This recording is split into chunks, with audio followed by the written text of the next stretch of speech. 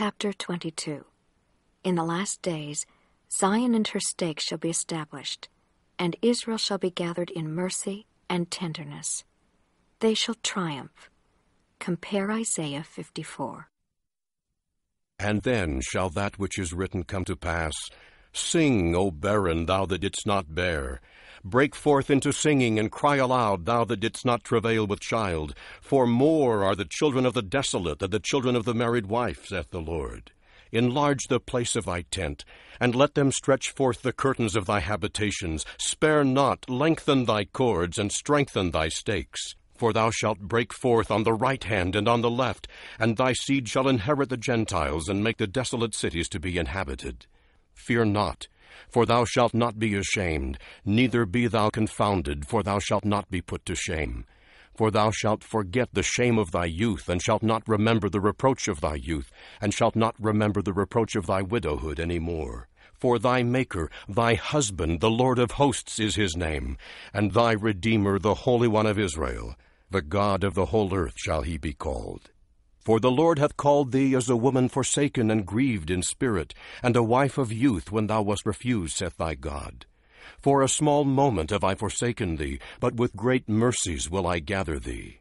In a little wrath I hid my face from thee for a moment, but with everlasting kindness will I have mercy on thee, saith the Lord thy Redeemer.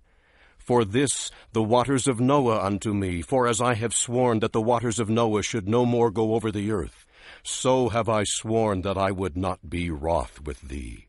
For the mountains shall depart, and the hills be removed, but my kindness shall not depart from thee, neither shall the covenant of my peace be removed, saith the Lord that hath mercy on thee. O thou afflicted, tossed with tempest, and not comforted! Behold, I will lay thy stones with fair colors, and lay thy foundations with sapphires. And I will make thy windows of agates, and thy gates of carbuncles, and all thy borders of pleasant stones.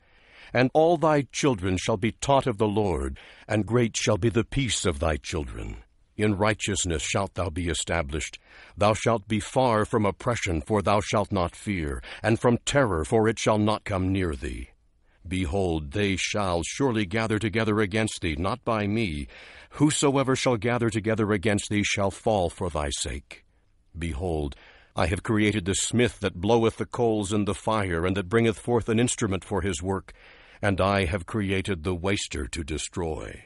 No weapon that is formed against thee shall prosper, and every tongue that shall revile against thee in judgment thou shalt condemn. This is the heritage of the servants of the Lord, and their righteousness is of me, saith the Lord.